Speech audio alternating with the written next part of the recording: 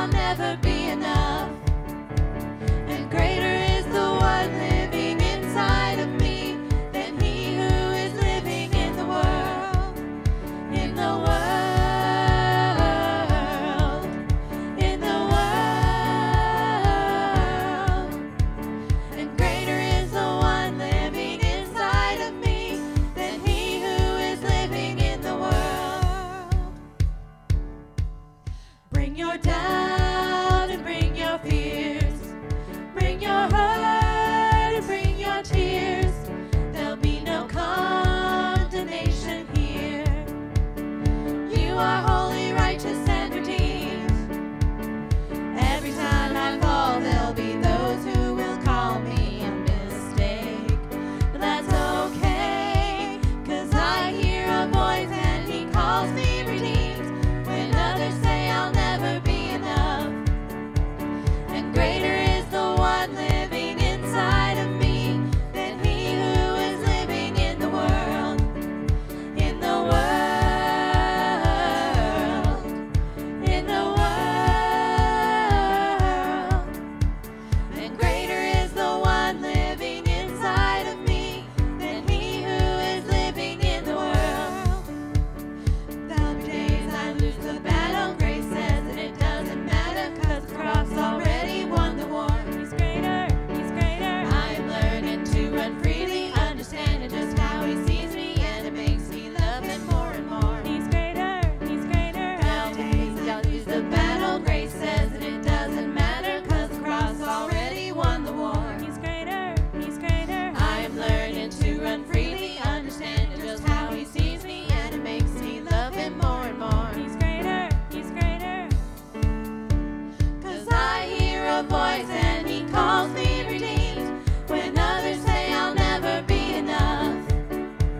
And greater is the one living inside of me than he who is living in the world. In the world. In the world. And greater is the one living inside of me than he who is living in the world. There'll be days I lose a battle. Grace says that it doesn't matter, 'cause the cross already won the war. He's greater, he's greater. I'm learning to run freely, understanding just how he sees me, and it makes me love him more and more. He's greater, he's greater than he who is living in the world. Amen. You may be seated. It's time for announcements.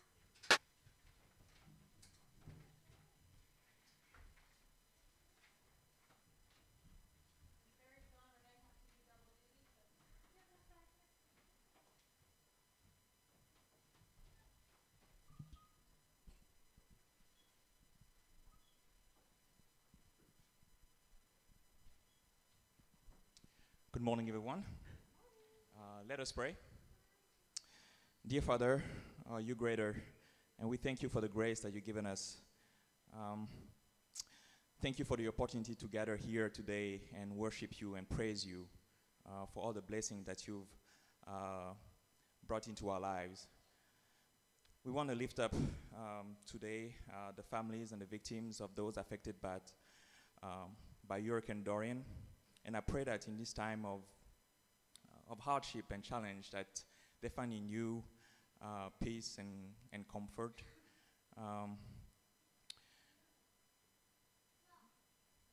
I lift up the deployed spouse and their families. In this time, I pray that you keep them safe and give your support to those staying home. We want to praise you, Father, for this amazing week in which we have seen life being born. Especially we want to lift up the Baldwins and the Johnsons for the birth of their baby boys. And we thank you for the opportunity to be here and just praise you. We love you, Father. I pray that you bless us with your presence and allow us to have a wonderful worship time. In Jesus' name we pray. Welcome to Aviano Baptist Church. My name is Rene Rafamo, and I'm one of the deacons here. First, want to extend a welcome to our first-time guest, and I hope that as you came here, you receive one of those packages. In these packages, you will have information about our various ministries, as well as ministry leaders and opportunities for you to volunteer. So if you have any questions, feel free to reach out to all the contacts that are listed in this package. And we want you to know that wherever you are in your walk with Christ, Aviano Baptist Church is a place where we want to help you know and love Jesus more. So in order for us to do that, if you would flip your bulletin to the Tell Us About Yourself section, and please fill out this form. And all that we ask from you is that you drop this form in offering plate later on in the service. We also have a section on the back of the bulletin called Prayer Request. So if there is in any way that we can pray for you, please fill out this form and just drop it in a bucket in the offering plate later on during the service. And now we'd like to draw your attention to the back of the bulletin for the announcement that we'll have this week. First, we have the one-on-one discipleship, which has the winter session has started. And so if you would like to have more information about this one-on-one discipleship, feel free to contact Pastor Barry to get signed up. Furthermore, we have Aviano update. So tonight is not going to be the start of Aviano. Aviano starts next Sunday on the 15th. So tonight will just be the leader training night. And so if you haven't got your kids registered, please don't forget to do so on our website. And the contact for Aviano is Rachel Oden, and our email is listed on the bulletin. Furthermore, next Friday, on the 13th of September, we're going to have a men dinner. And so this is going to be an opportunity for the men to get to know one another, fellowship with one another, and share a meal, as well as study in the process. So I hope that you guys can join us next Friday. It's going to be here in a fellowship hall downstairs. And yeah, it's going to be a great time. So if you have any question about it, feel free to reach out to me. My email's on here, as well as my phone number. So on the 15th of September, we're going to have a membership class. This is going to be an opportunity for us to let us know about our vision and our values here at Aviano Baptist Church. And so Pastor Barry will be holding this class on the 15th of September at 17:30. So if you have any question about it, feel free to email him or shoot him a text. On the 22nd of September, we're going to have a baptism service. So if you're interested in getting baptized, reach out to Pastor Barry for more information on that as well. And on the 29th of September at noon after the second service, we're going to have a newcomer lunch. So if you've recently joined Aviano Baptist Church and would like to know more about various opportunities to serve within the church and fellowship with other church members and get to know the leaders of those ministries, please join us on the 29th of September after the second service. It's going to be downstairs in the fellowship hall, and we'll have food for all of you. But what we ask from you is to RSVP by the 26th of September so that we can provide enough food for everybody. And lastly, I just want to mention that at Aviano Baptist Church, we have various ministries, and those ministries will not function if it were not for all the volunteers. And so that means you. And so we have important need of volunteers for our ministries, whether it's children ministries, greeting ministries, worship team, and the AV booth back there. We need you to help us, make sure that the service is run properly and we can cater to all our Aviano Baptist Church family. So if you feel a need, to serve or want to have more information about it, feel free to reach out to Pastor Barry or me, and then we can guide you toward those various opportunities that we do have here. So as we continue our worship service, let's take a moment to greet one another in the name of the Lord.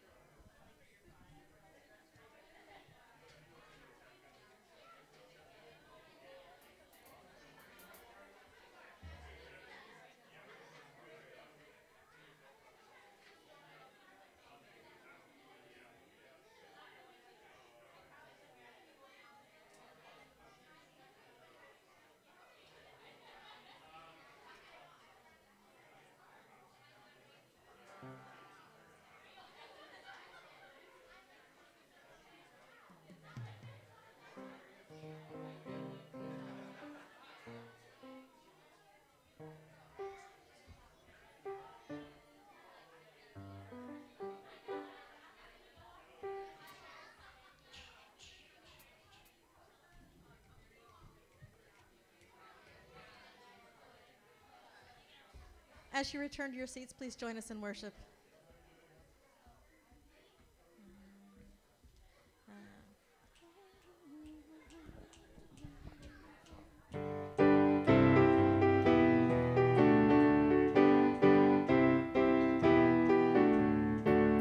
I'm trading my sorrows. I'm trading my shame. I'm laying them down for the joy of the Lord.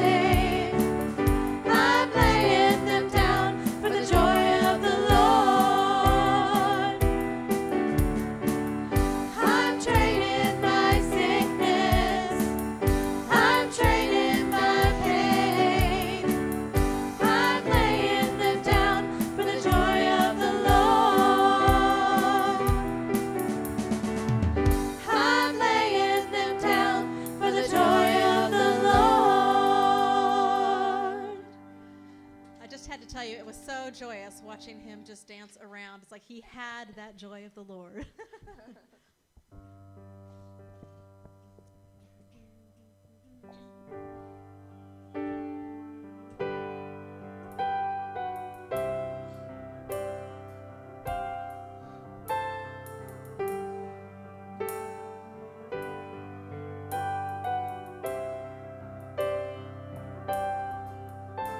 I've tried in vain 1,000 ways, my fears to quell, my hopes to raise.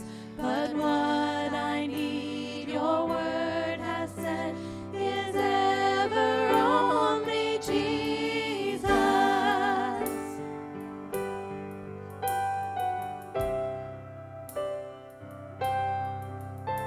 You died, you live, you reign, you plead.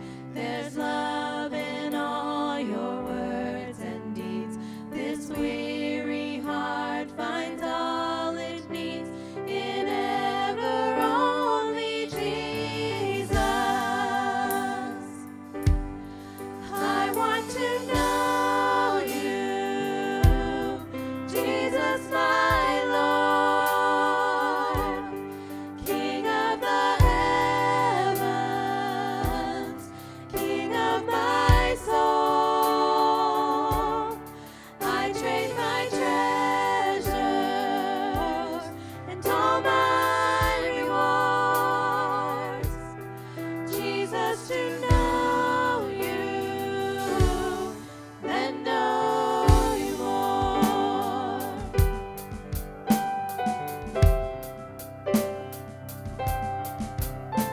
Though some should curse me for your name, I have no fear, I have no shame. You stand with me for all my days, my ever only Jesus.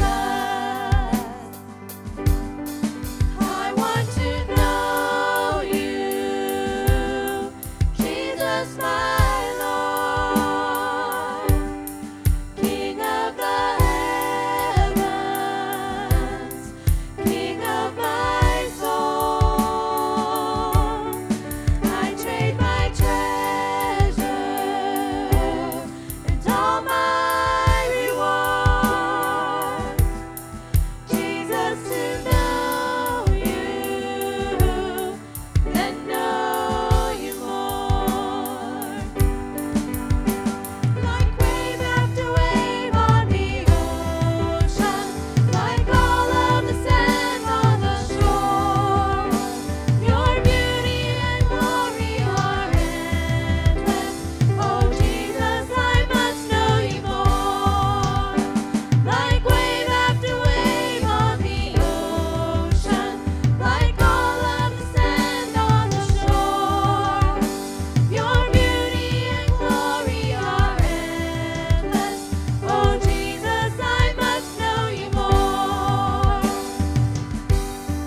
I want to know you, Jesus my Lord, King of the heavens, King of my soul. I trade my treasure and all my rewards, Jesus, to know you and know you more. Jesus, to know you and know you more.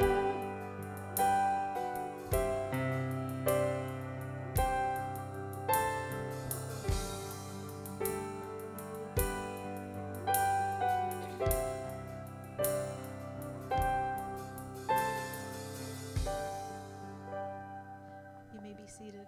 Ushers, please come forward for the tithes and offering.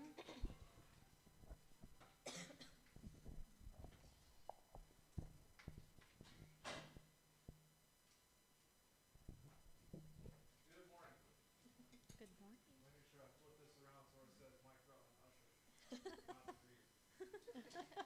Okay, if you would bow your heads with me this morning.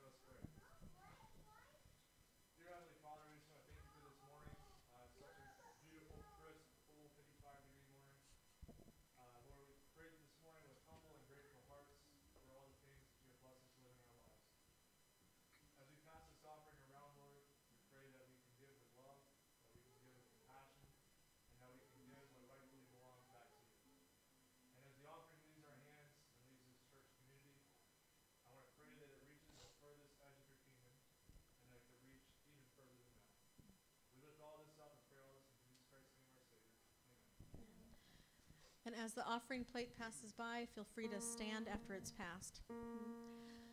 Let the King of my heart be the mountain where I run, the fountain I drink from. Oh, he is my song. Let the King of my heart be the shadow where I hide, the ransom for my life. Oh, he is my song. You are good, good. Oh, you are good, good. Oh, you are good, good. Oh, you are good, good. Oh, let the King of my heart be the wind inside my sails, the anchor in the waves. Oh, he is my song. Let the King of my heart be the fire inside my veins, the echo of my days. Oh, he is my song, 'cause you are good, good. Oh, and you are good, good. Oh, and you are good, good. Oh, you are good, good. Oh, you're never gonna let me down. You're never gonna let me down. You're never gonna let me down. You're never gonna let me down. You're never gonna let me down. You're never gonna let me down. You're never gonna let me down. You're never gonna let me down. You're never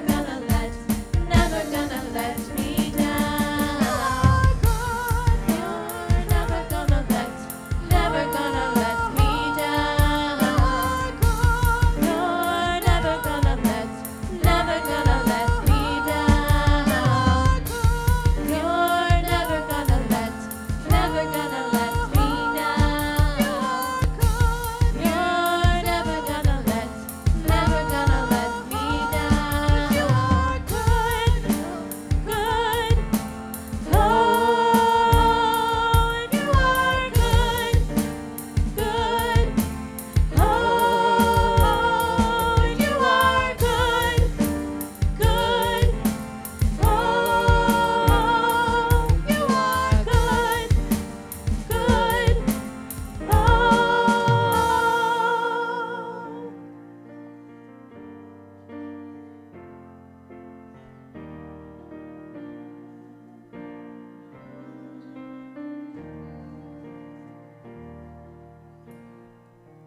When the night is holding on to me, God is holding on. When the night is holding on to me, God is holding on. 'Cause you are good, good. Oh, you are good, good. Oh, you are good, good. Oh, you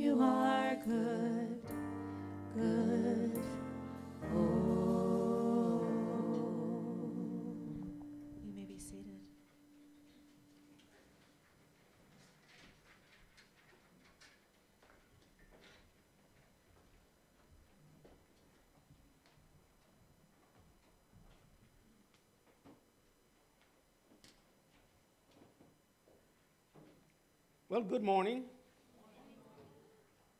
My name is Sam Owens, and I have the privilege of standing in for Brother Barry today. For those of you who don't know me, for 14 years, from October 2001 to November 2015, I had the joy of serving as pastor of this church, and I'm still hanging around. You know, bad pennies never go away.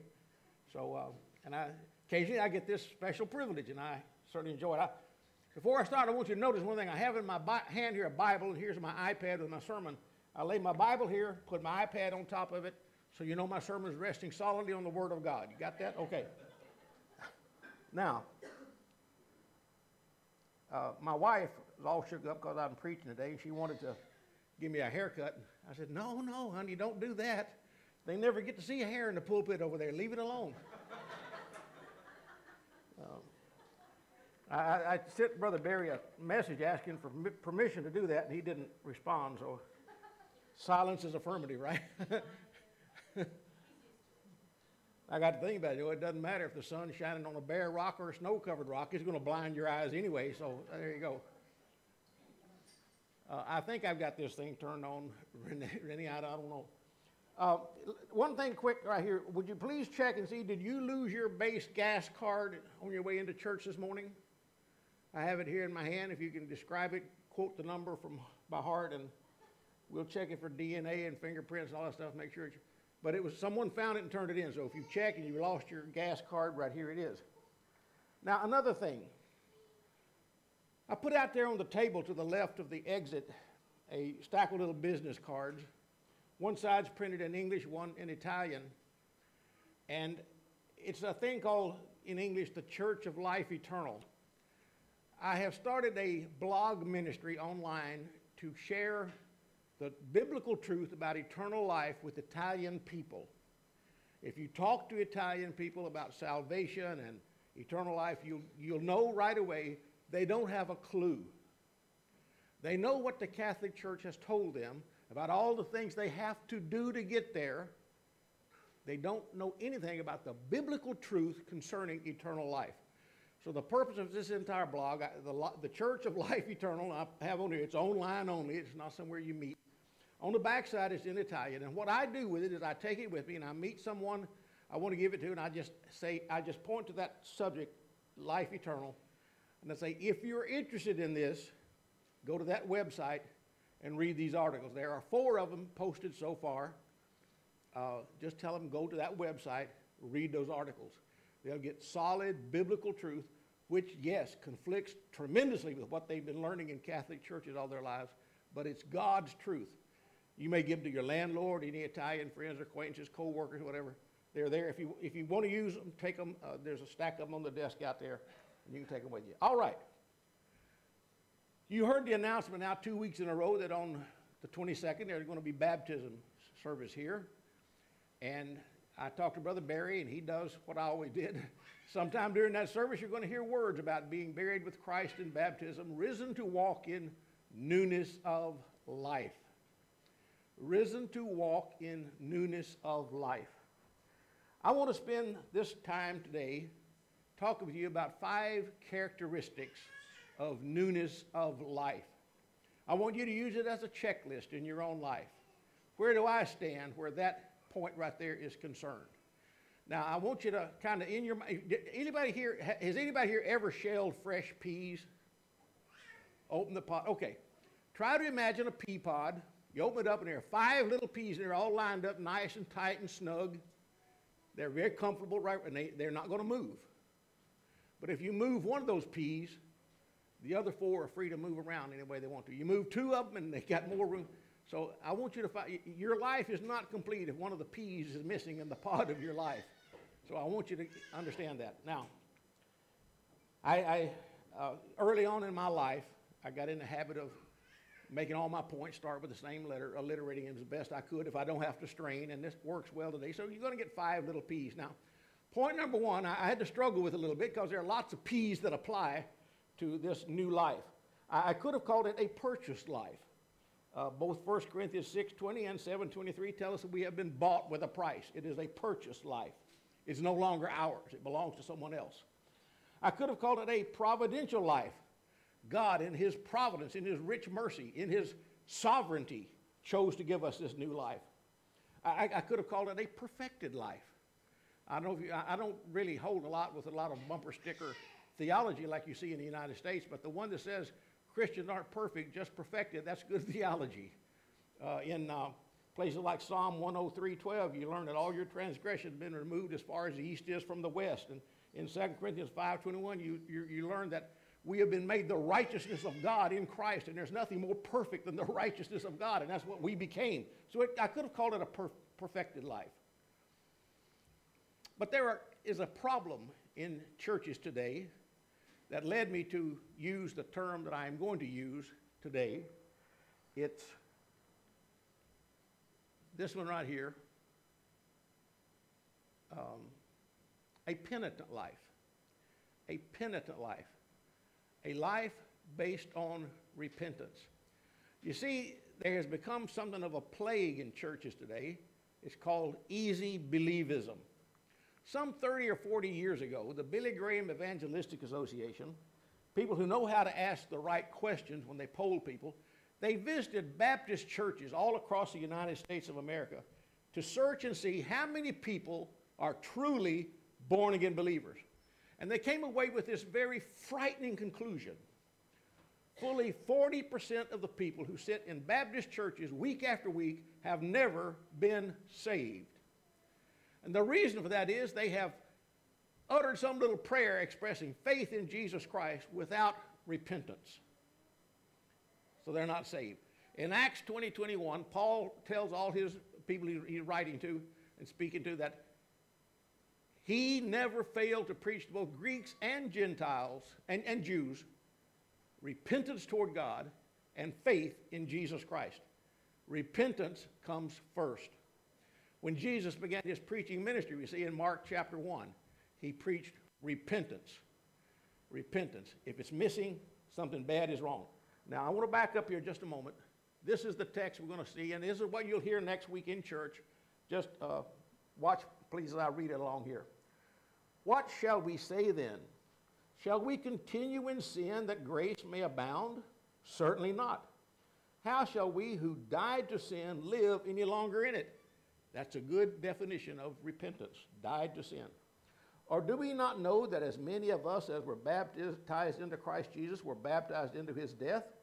Therefore we are buried with him through baptism into death, that just as Christ was raised from the dead by the glory of the Father, even so we also should walk in newness of life.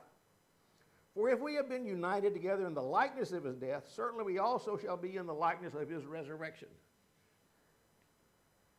Knowing this, that our old man was crucified with him, that the body of sin might be done away with, that we should no longer be slaves of sin. Another good definition of repentance.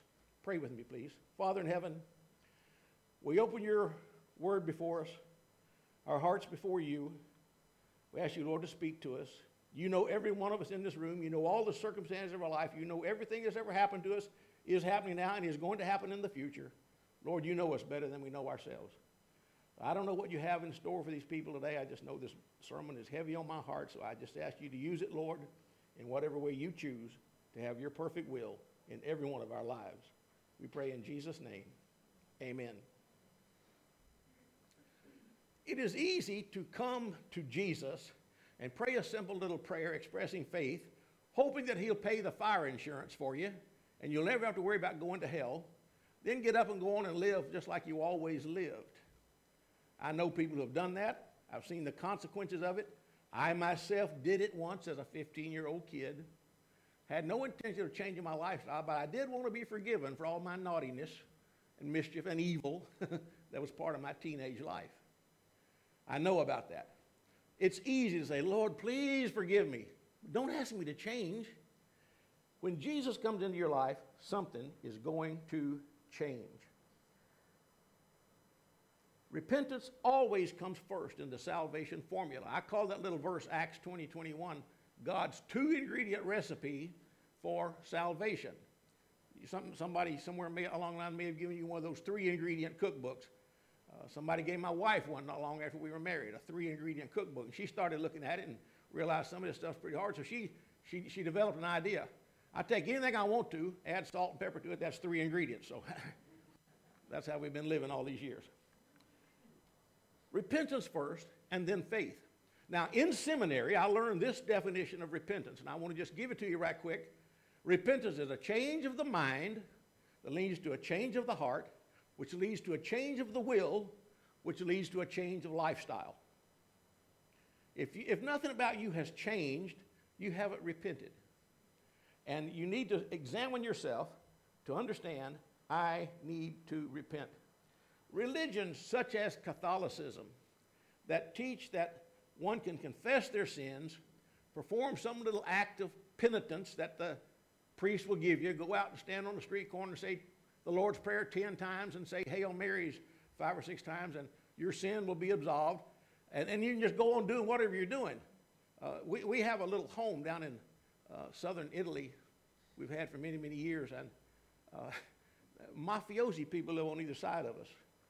I've been told we got the safest piece of property in southern Italy, as long as they don't start shooting at each other across our little piece of our little lot there. I see one of the guys, he's kind of a relative of my wife.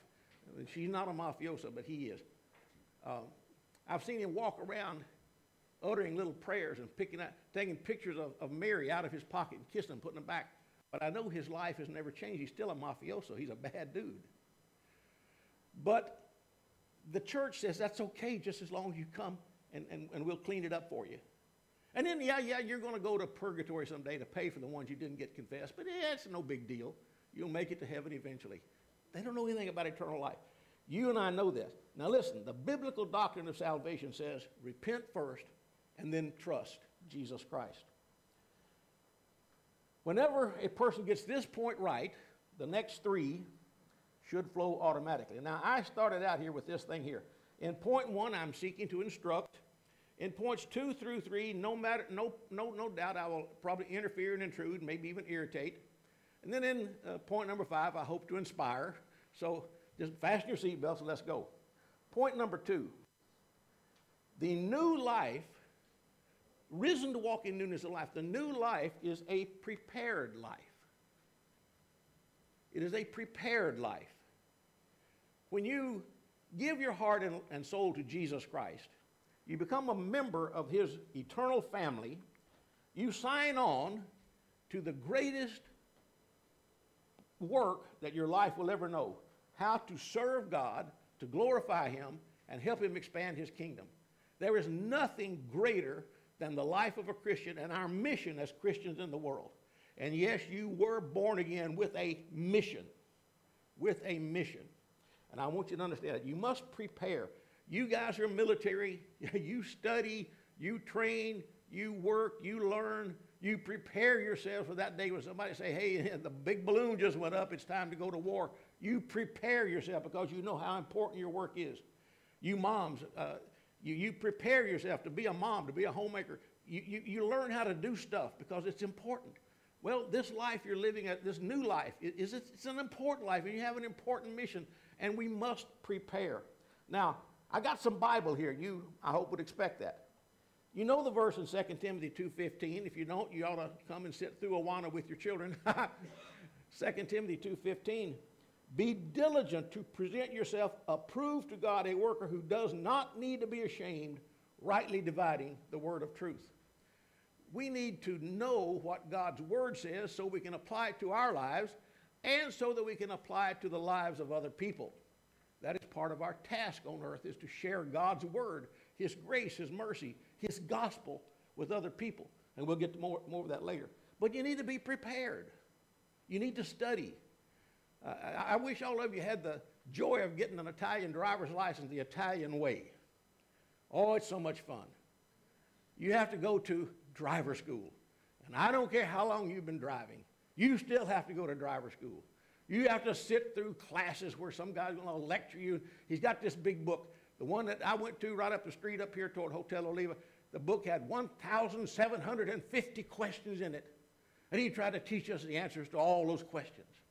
I said one night, why did we have to learn all this stuff? He said, well, because any of them could be on the test.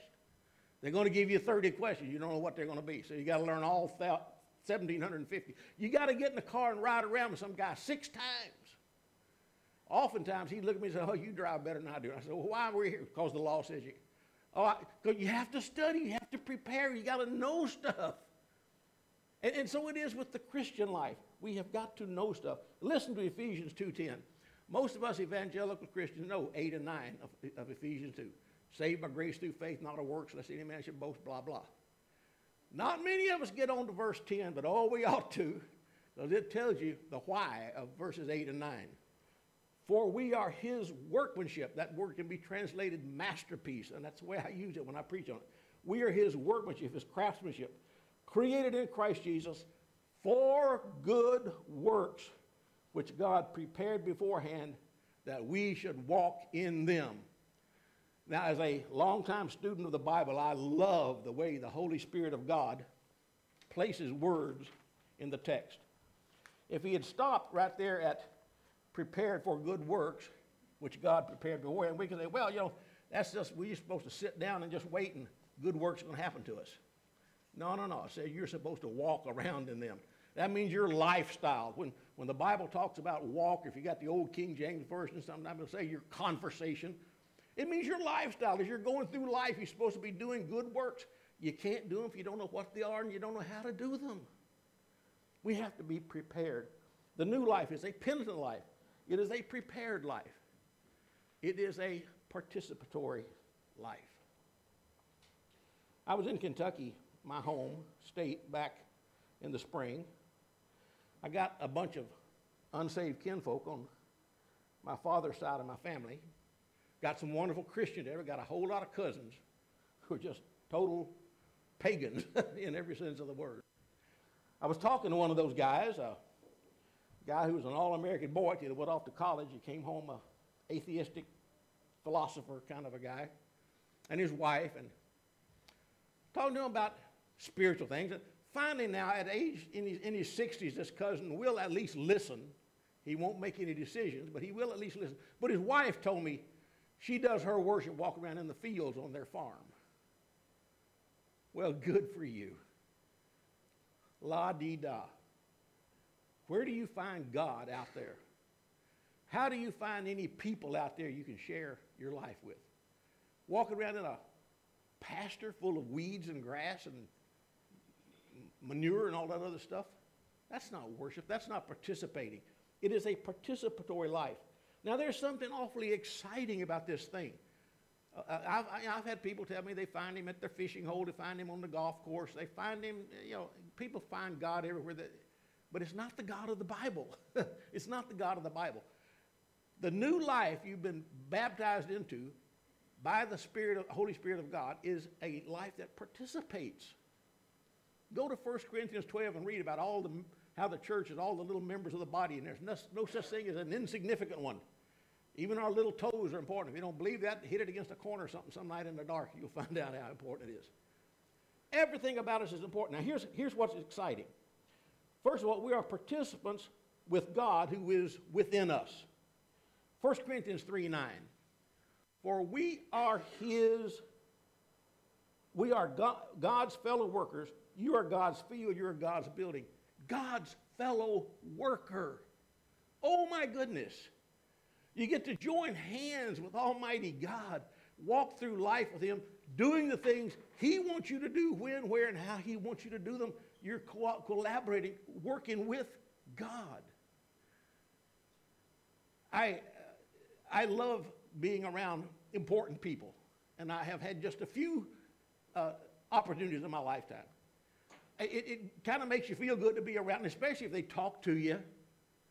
And if they would ask you to join them in doing something, oh, how good that is. I got to work in 3 Billy Graham crusades in the States during the course of my lifetime. I never got to talk to the man himself. I got to talk to some of his good buddies. I've been in conferences here in Europe where his sister and people came and got that close to Billy Graham. I never talked to him, but I know that I'm working in the same field he's in. And just to be around something and associated with something like that, it makes you feel good. But what about being a participator, a collaborator with Almighty God? There is nothing more exciting. I can recall being a young man, a single guy, living for nothing in this world but myself, thinking that being a Christian must be the most boring life on earth. You just can't have any fun when you're a Christian. Oh my goodness, what a fool I was. I have learned now, and I hope you have learned, and if you haven't, I hope you will learn very soon. There was a thing called joy. We just got through singing about it.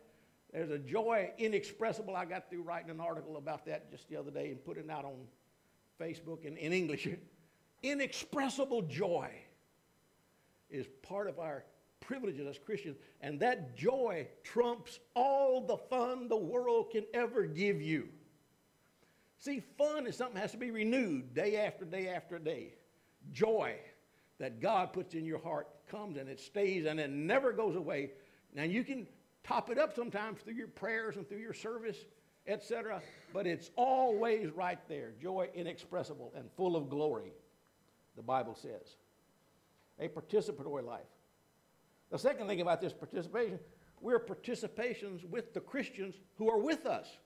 God within us, fellow Christians with us. We participate with them. Here's what Hebrews 10, 24 and 25 says, and this is why, by the way, no one should ever try to find God outside the doors of a local church. No one should ever be content with that kind of relationship. Hebrews 10, 24 through 25. And let us consider one another in order to stir up love and good works, not forsaking the assembling of ourselves together as is the manner of some, but exhorting or encouraging one another, and so much the more as you see the day approaching. Cooperating, collaborating, working with fellow Christians. What a joy it is. What a joy it is. I used to have fits about some of the prayer meetings we'd have in churches. Now, let me say this. I go back to a time when church met Sunday morning, Sunday night, and Wednesday night. And if you loved the church, you went Sunday morning. If you loved the pastor, you went Sunday night. If you loved the Lord, you went on Wednesday night. Just that way. But we'd have prayer meeting, and we'd ask for prayer requests. And people would start. Oh, my poor Aunt Millie's got a hangnail on her left big toe. Oh, somebody I know's got a cold. They've been coughing for 2 days. Oh, somebody I know, their dog is sick. And they just give you a whole litany of stuff like that to pray about. And I'm standing there as the pastor taking it. Can't anybody out there think of anything big and wonderful and magnanimous to pray about? Can't anybody mention some lost people that need to get saved? Can anybody pray about missions around the world? Can't we pray about something significant? Can't we encourage one another? Can't we pray for the brothers and sisters here in the building with us? Oh, my goodness. Participating with Christians, encouraging them, urging them on to good works, comforting them in their failures, congratulating them in their successes. There's so much we need to be doing as co-workers with God and with our fellow Christians. When I came to Aviano Baptist in October '01, this church met 3 times a week. And I was determined that in this church it's not going to be like it's been in the church that I've served before. So we'd come and we'd have, there'd be just like a 10-minute Bible study, and we'd dedicate the rest of the time to prayer. And at the end of it, I'd have all the people hold hands and join in a circle around these 2 areas right here. And I'd start with the person to my right, say a 1-sentence prayer about someone you know that you want to see saved. And we'd go around the entire circle, and they'd all pray just a little 1-sentence prayer. Some of them had never opened their mouth in a church, in a church before, but they would pray. And I tried my best that way to fit into their minds. There are bigger things to pray about than Aunt Millie's hangnail. There's some really important things. But you get to work with fellow Christians in accomplishing God's magnanimous mission. It's an exciting, exciting thing to do. We go on these mission trips to Moldova, and in the past we've gone into Romania, and I've taken young people out of this church, people I knew but didn't know too much about the level of their spirituality and their dedication, and to go out there on the mission field with them and see them turn into absolute missionaries right before my eyes. My goodness, what an exciting thing. But you have that joy. You have that joy to help people to fulfill their mission in life as Christian people. Now, point number 4, and this one I wish I had all day. I guess okay, as long as we get done before the next service starts, right? The new life, it's penitent, it's prepared, It's participatory. It's also productive. It is a productive life. The new life is a productive life. Come with me, please, to John chapter 15. We're just going to read some assorted verses through there, and then I'll share with you a few thoughts about this. In John 15:2, Jesus says, every branch in me that does not bear fruit, he takes away, and every branch that bears fruit, he prunes, that it may bear more fruit.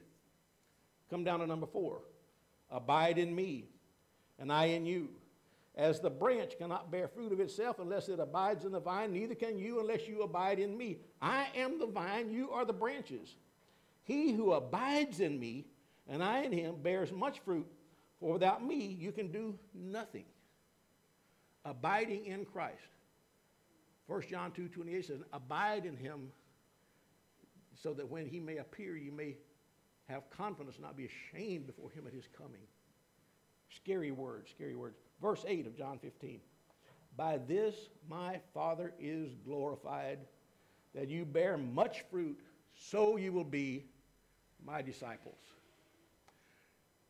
In the house where Pastor Barry and Jeannie live, there are 2 palm trees standing right out in front of the house. Big, tall, to me, ugly things.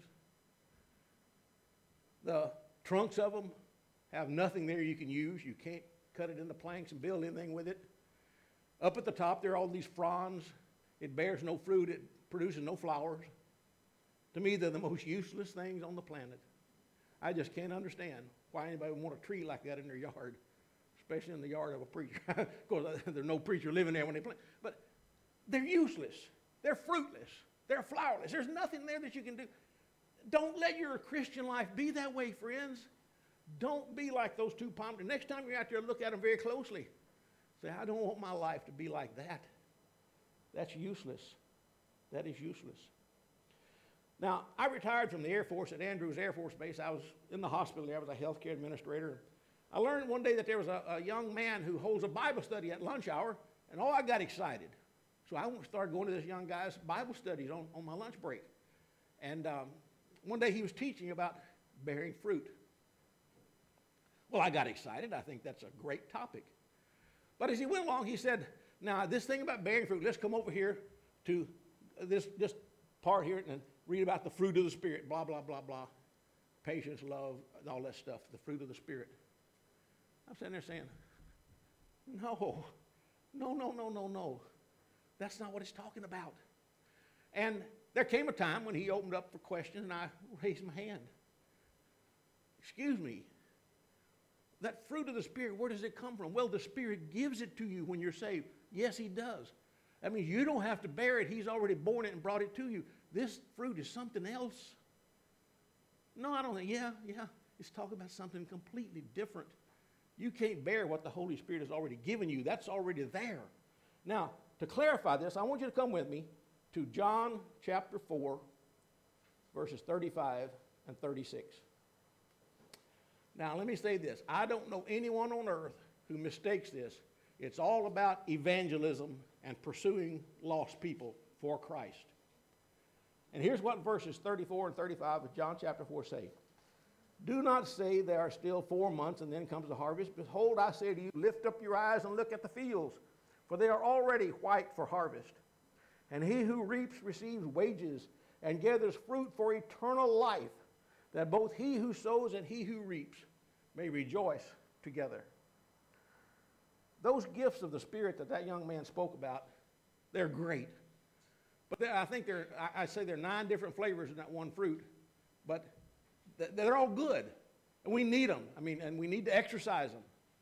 But they're not something you can produce yourself. The Holy Spirit produces it in you. This is talking about producing fruit for the kingdom of God.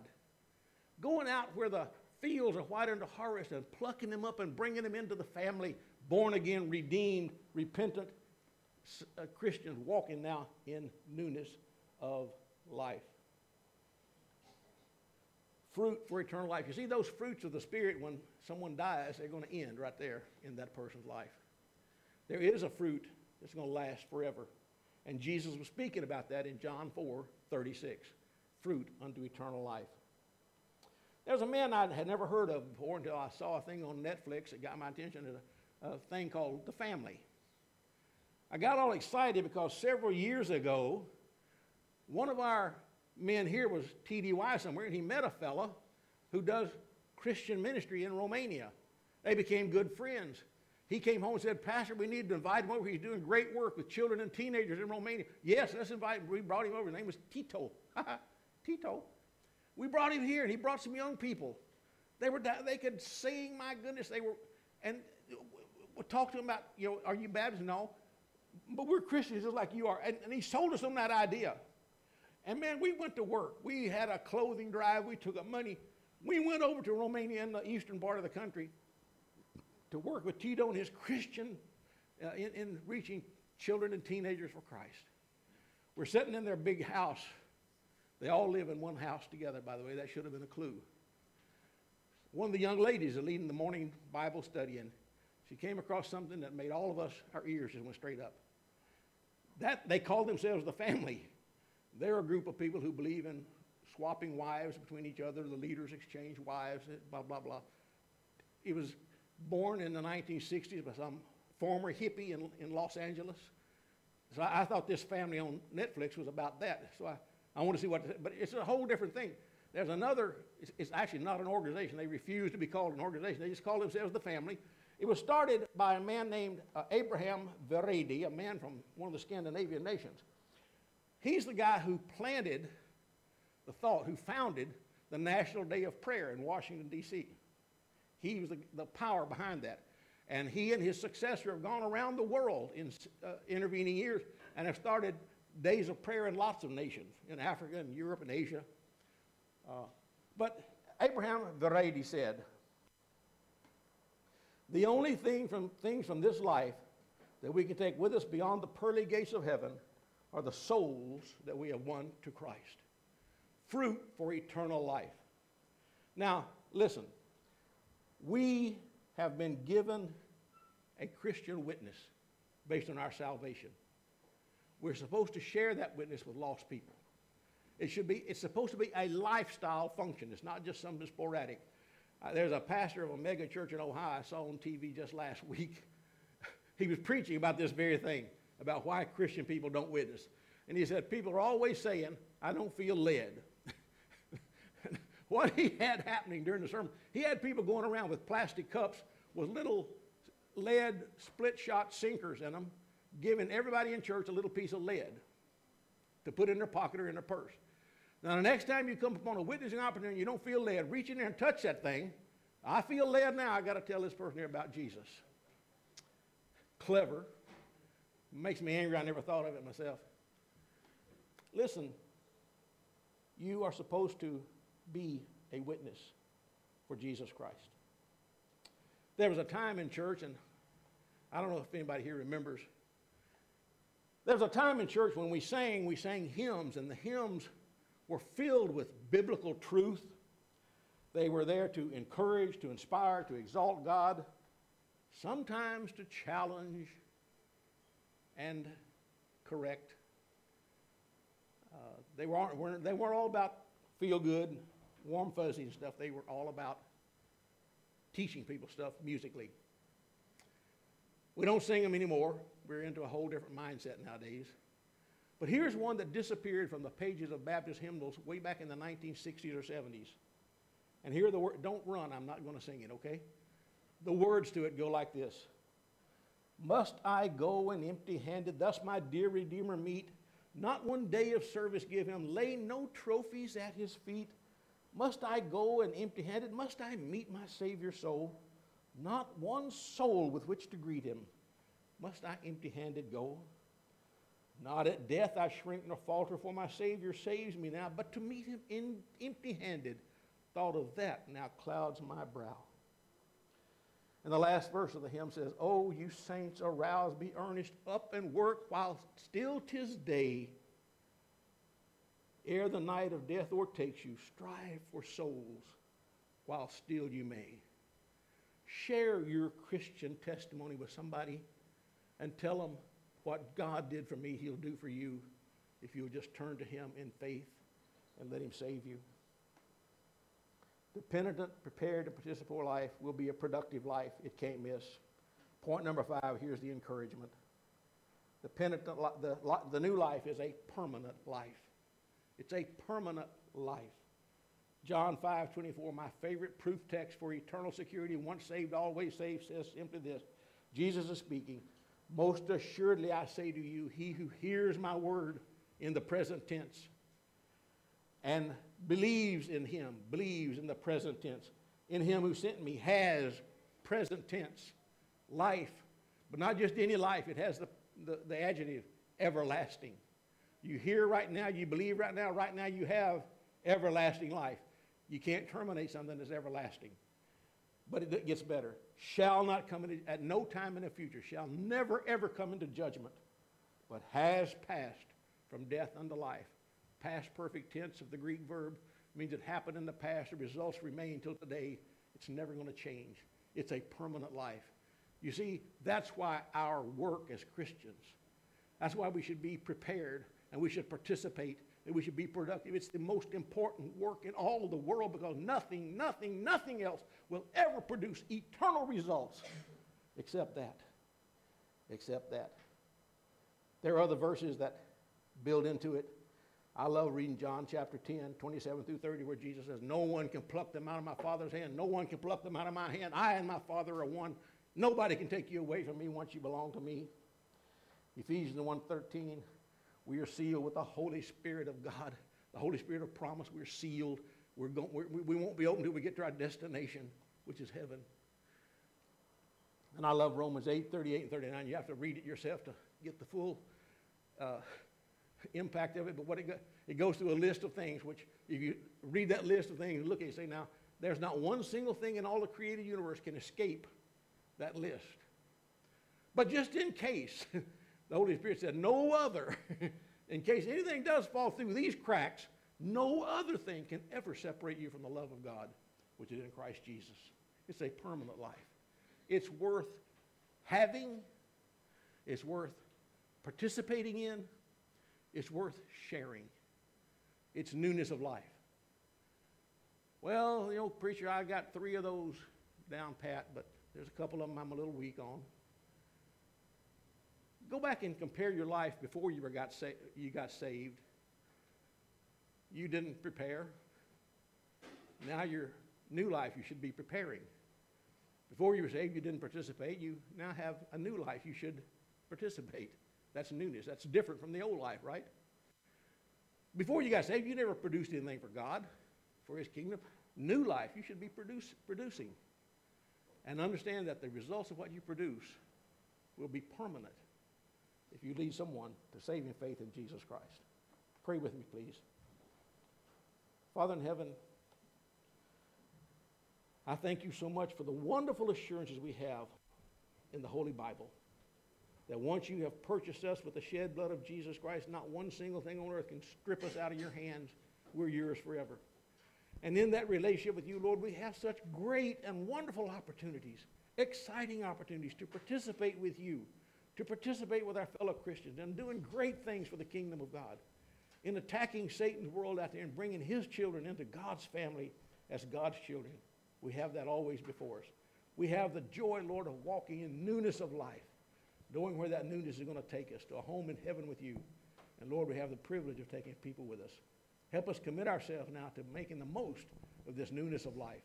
And Lord, if there's anyone in here this morning who does not yet know Jesus as personal Lord and Savior, maybe they prayed a little believer's prayer as a child and they never ever considered the issue of repentance. They don't know what it means at this point to turn their life over to you, to turn away from their sin and turn to you.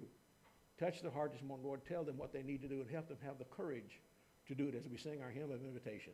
We thank you, Lord, for all you've done in us, all you want to do, all you're going to do if we'll just participate and cooperate with you. In Jesus' name we pray. Amen. Praise team, please lead us. I'm here at the front. If you want to speak with me, you can come right now, or you can wait till after the service and come then. It's up to you. I want you to do whatever God is telling you to do right now.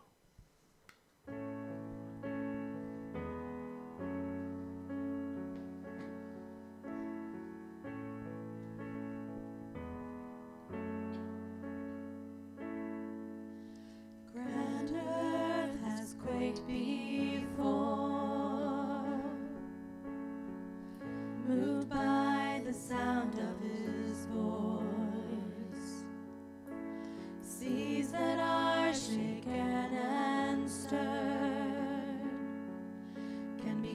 bound and broken for my regard.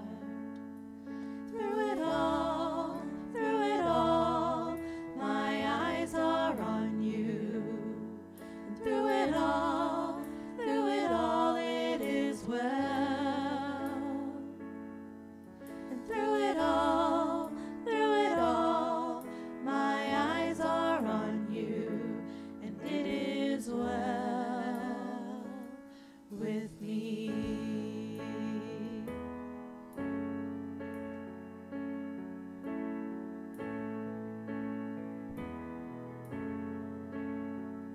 Far be it from me to not believe,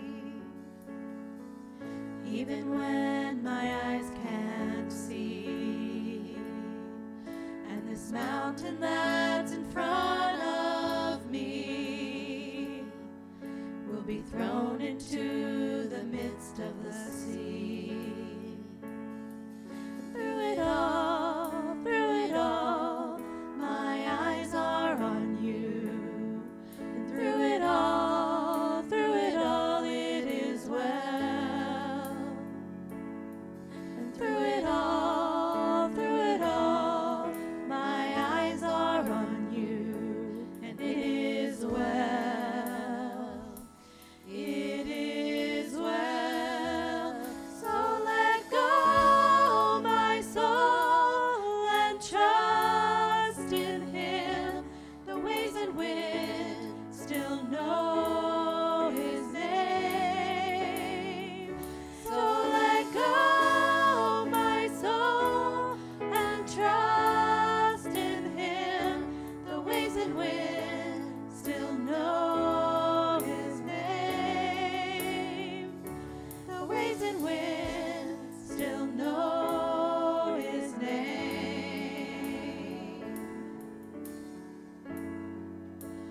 It is well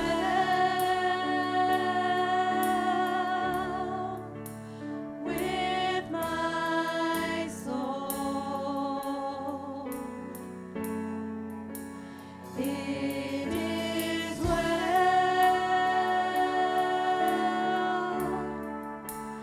with my soul. It is well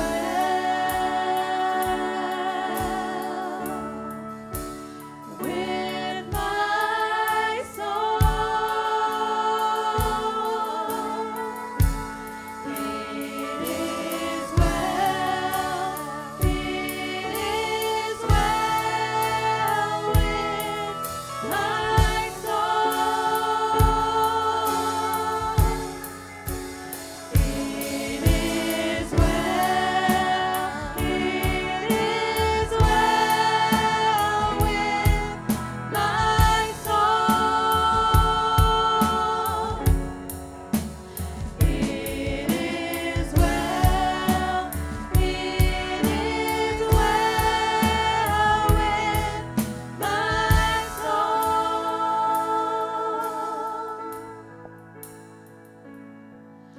Through it all, my eyes are on you. And through it all, it is well. Through it all, my eyes are on you, and it is well with me.